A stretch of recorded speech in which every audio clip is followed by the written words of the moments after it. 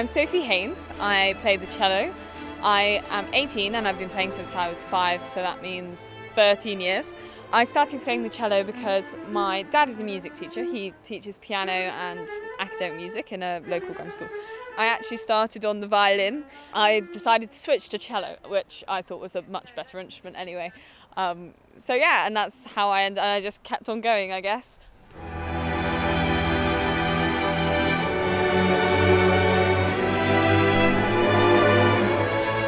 I'm Armin and I'm 17 and I come from Munich in Germany and I play the violin. I've been playing the violin for 8 years and I picked it up when the music teacher at my school offered lessons for free, and I just thought I would give it a go and I really enjoyed it. So. My name is Lydia Sinclair and I'm 19 years old and I'm a specialist violinist at the Wells Cathedral School. I started when I was very little and it was at primary school. A friend of mine, I remember a talent show. She came and she played some, it must have been Twinkle Twinkle Little Star, but I was sort of entranced by it. And I went home saying, Mom, I want to play the violin. And a year later I was still interested and there we go. The two quavers in these bars, it's the similar place that we did Team Badam. Look after those two quavers, just put a little line on each one of those notes. My name is Matthew Souter. I head the string program at Wells Cathedral School. My own passion as a performer was ignited at Wells Cathedral School. I was here as a violinist and then I changed to viola. It was there that I developed the deepest passion in my life, which was for playing in a string quartet and the joys of playing together, ensemble playing. That has really shaped my whole career.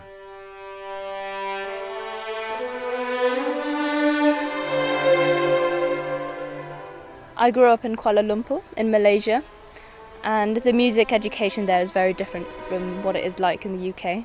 And at first it was very difficult for me because I couldn't find a violin teacher who suited me.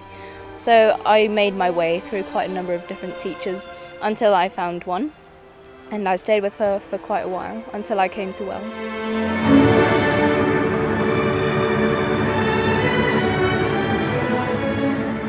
My name's Aisha Doyley.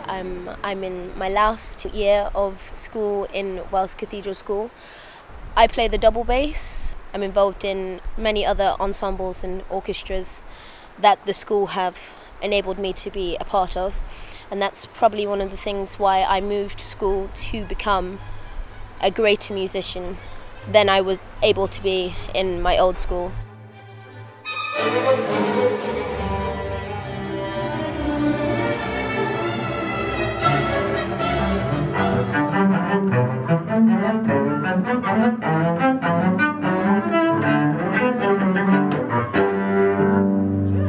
My name is Shiodawara. I'm 16 and I play the cello.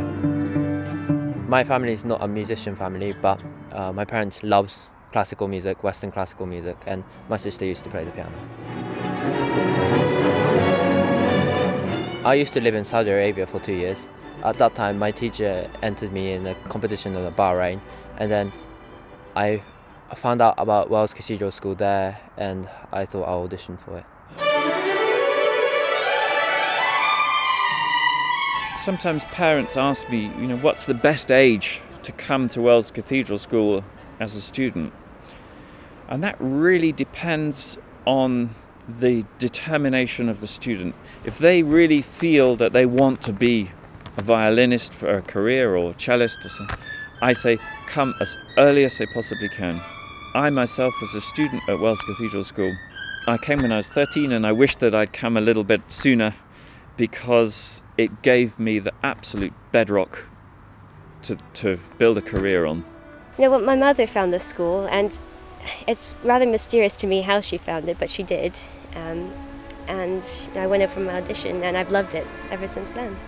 My parents were very worried from the beginning because financially they were worried about not being able to support the family since we have no relatives over here and it's going to be quite a cultural shock. So they decided to take the risk anyway. Yeah, I'm very glad they did. Wells gave me a lot of opportunity to perform, and it's a very privilege to be a musician, and they give you a lot of support and they try to help you as much as possible.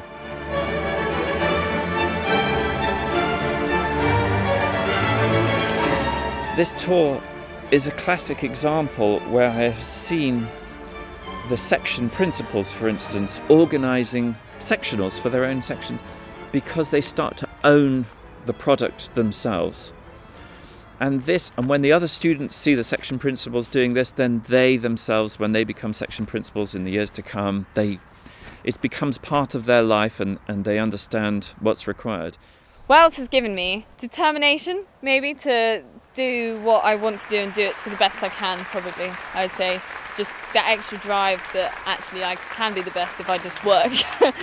I think the good thing about Wells is that you've got so many things included. So you have got lots of orchestra, lots of chamber music and solo music as well. And the way you fit it all together in your timetable, I think, teaches you how to actually be a professional musician.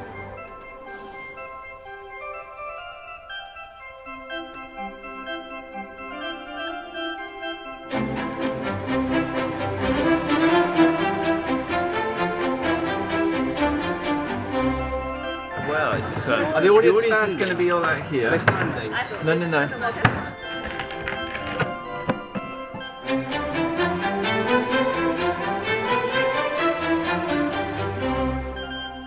Touring is important, particularly I think for musicians, because we talk about music being an international language and that can seem a cliche. However, when they share their music in other countries, they really learn that. And one's seen it here, that they're just thrilled that they go to another country and people still come to their concerts because they want to hear their music. And I think it's really good for them as young musicians to understand that in practice as well as in theory.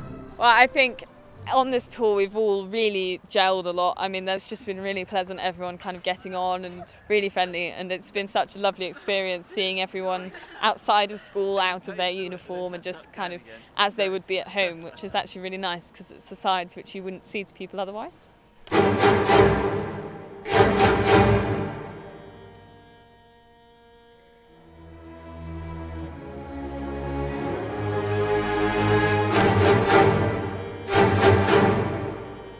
The tours that the school provides have been wonderful, and I've been to wonderful places. I mean, I've been to China twice, and this is my second time in Germany with the school.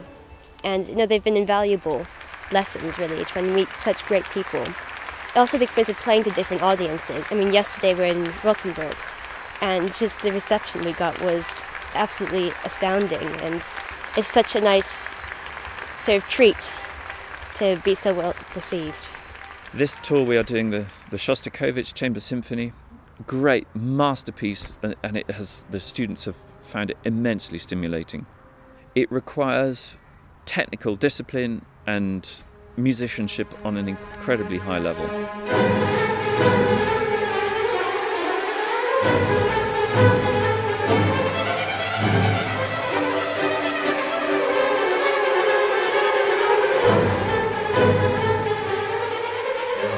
I think the Shostakovich Chamber Symphony is very interesting, but it's very demanding, so I'm never really quite happy about it.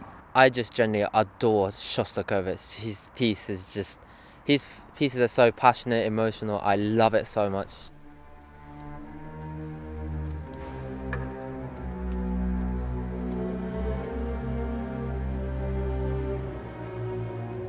It's just so enriching for us to play as well. You get such a kick and you kind of think, yes, it was worth all those hours of rehearsing to get such fantastic kind of thrills out of the concerts.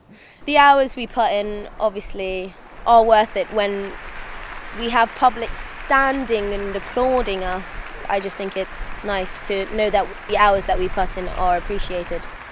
It's been wonderful on this trip with this incredible response that we've had from the audiences, for the students to realise that their hard work and all their technical work has really then affects people, so that music making isn't just about playing the notes accurately, and it's all about communication and what that does for people across the world. We work very hard as a team, the students and myself, and I feel that they are colleagues of mine, I don't treat them as school children. They are professional colleagues of mine. And we aspire to great excellence, but we also have a lot of fun doing it.